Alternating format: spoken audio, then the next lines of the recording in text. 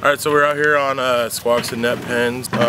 Today we're out here working on a tagging project. We're tagging two different groups of 45,000 coho smolts. We're gonna do a couple different release locations because we're having survival problems out here with fish that are released from the net pens.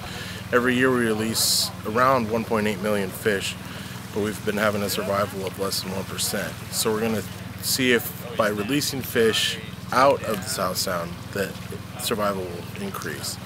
So one group is going to South Squaxin Island, and then the other group is going to Point No Point. We're hoping by moving the fish out of South Sound, we get them past the choke point that's the restriction on the survival for these fish.